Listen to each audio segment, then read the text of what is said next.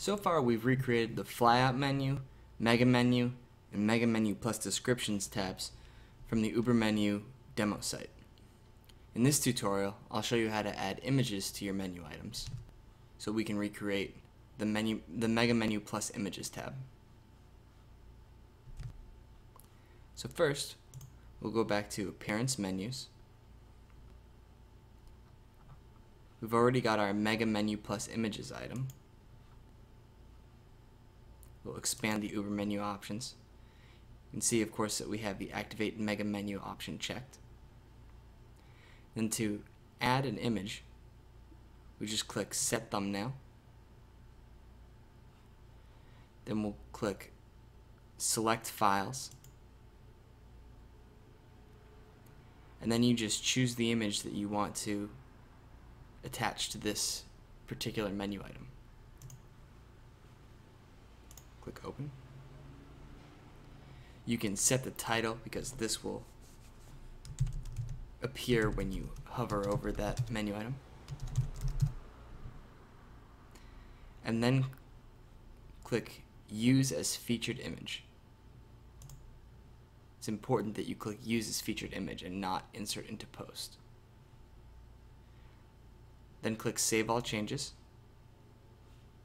and we can close this window. Save our menu.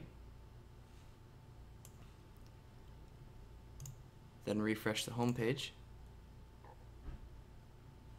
You'll see here's our menu item with an image, but the image isn't quite the right size.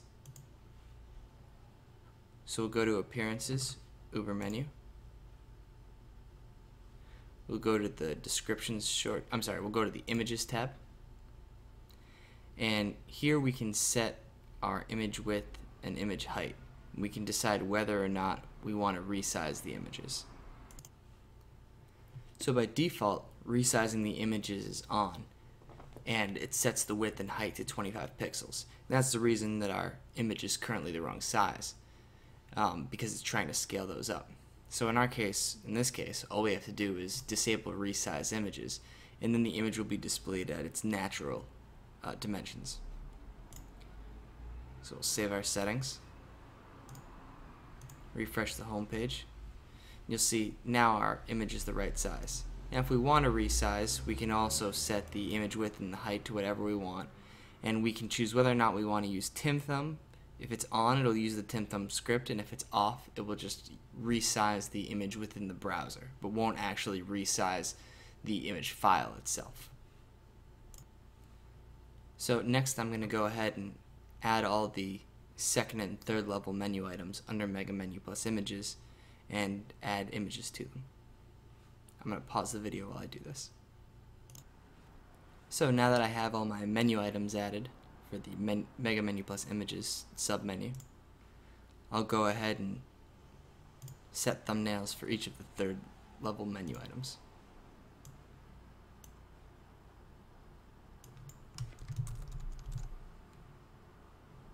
Again, we're going to click Use as Featured Image.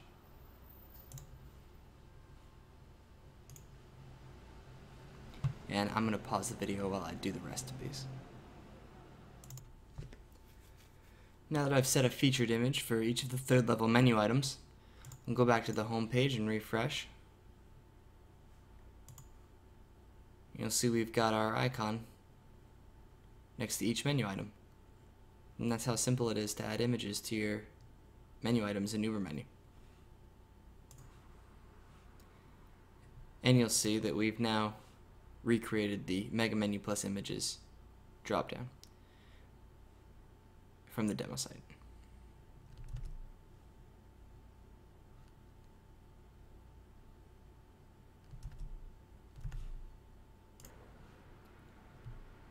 In the next video, we'll tackle the UberMenu dropdown.